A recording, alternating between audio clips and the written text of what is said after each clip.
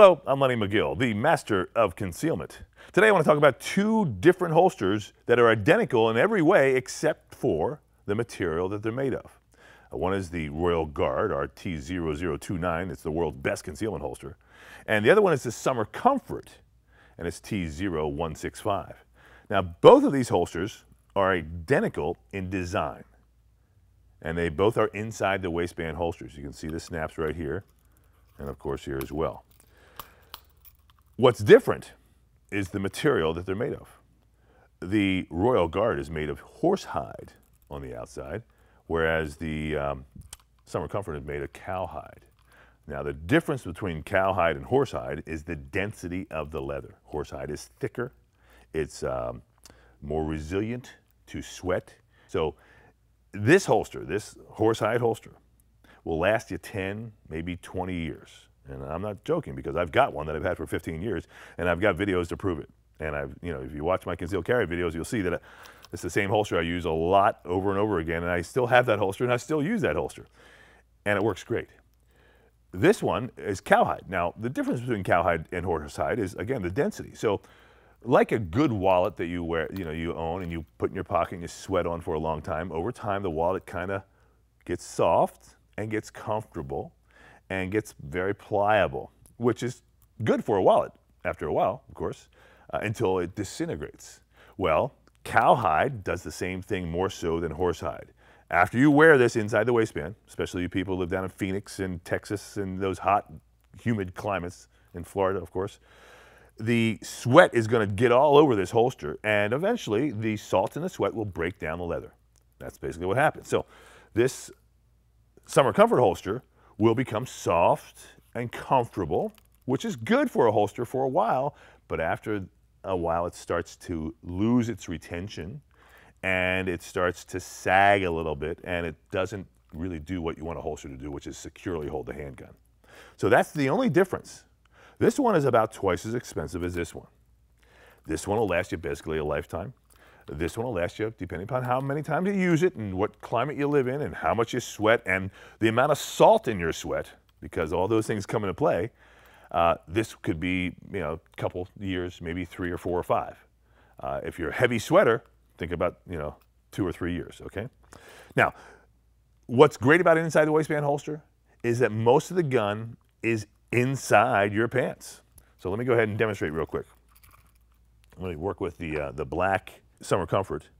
By the way, that Royal Guard, you can get black belt loops, and they will just screw right in here if you want to go ahead and conceal that way.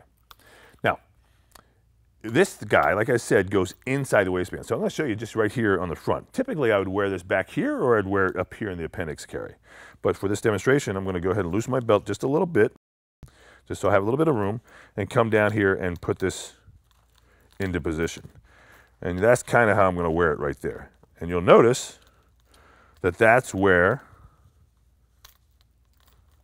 most of the gun is underneath the belt. All right? So when I actually put the gun inside, there you go. Most of the gun is secure. So really, no one can see anything except for those 2 snaps. If you've got a black belt and you've got the black straps, it's very difficult to see. So let me go ahead and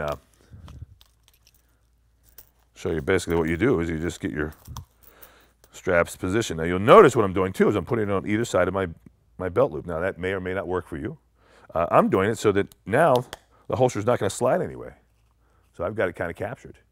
And then I can go ahead and get my belt cinched down, and you'll notice I'm coming down 1 extra notch because the gun's going to take up about 1.5 inches or so. So that's what we suggest when you buy a concealed carry belt, you're going to carry concealed, buy a larger belt. All right, of course, this gun is unloaded. And I'm going to go ahead now and just put it into the holster and then conceal. And that's basically it right there. All right. Of course, no one's really going to be able to tell that you have a gun on. And if you have another shirt on or a jacket on over top of this, of course, no one's going to tell either. And again, the gun's right here.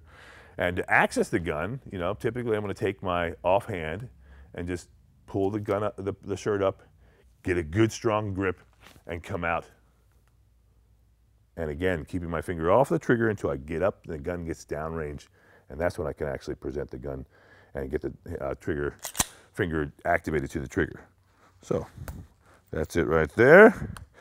Like I said, this holster is brand new. I just took it out of the case. So what you're going to want to do when you get a brand new leather holster, okay, because leather is different, because leather, when they make a leather holster, they'll actually shrink it around a dummy gun. They'll put a Glock 19 in there, they'll get it wet, and they'll form it, they'll make it all pretty and nice, and then it'll dry and shrink itself around that position. And so hence, the holster will be tight when you first get it. So what you'll need to practice, and this is what I've said in a lot of the videos, is not only are you going to practice your draw before you actually go out with an unloaded gun. Before you take this gun onto the street, you want to practice, make sure you're proficient with it, you understand it. But you're also going to want to wear the holster in a little bit. And we'll talk about that in just a second. Let's go through our draw technique again. We're going to go ahead and raise the shirt and come out. All right? Now, like I said, one of the things you want to do when you get a brand new holster, especially a leather holster, whether it be horsehide or cowhide, no matter who the manufacturer is, you want to get that holster and you want to put it in and you want to pull it out. And you know what I typically tell people is that I want to sit there and watch a television show that I like, maybe for a half hour, 45 minutes, and I want to do this maybe about 200 or 300 times. And I'm not joking, because you need to develop a wear channel inside the leather for the gun, so that when you go to draw it, it will come out. Okay, it'll still hold, but it'll come out. You won't be fighting it to get out. And that's just a matter of, you know, really working the gun in and out of the leather, because again, like I said, the leather will shrink up a little bit based upon the manufacturing technique. But once you get it broken in, and once you wear it a little bit, and once you've practiced with it a little bit, you can be extremely fast with this type of holster. Again, in self-defense, in concealed carry, it's not about speed, it's about awareness. And also maybe a little deception. So if there is a bad guy, a bad thing happening, maybe you want to get away from him so he can't see what's going on.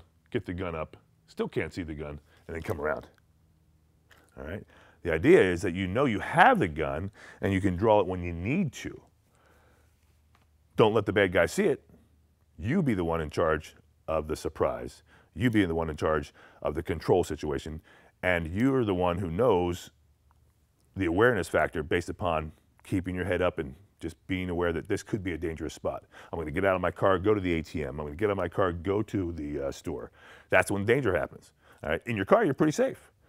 But as long as you know that, you know, your awareness factor is probably the most important self-defense tool you have, the gun is really second. I hope this is a good introduction to these two holsters.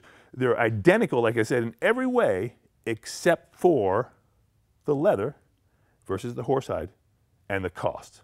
So it's all about your decision to see which one will work best for you. Thanks for watching. I'm letting it go.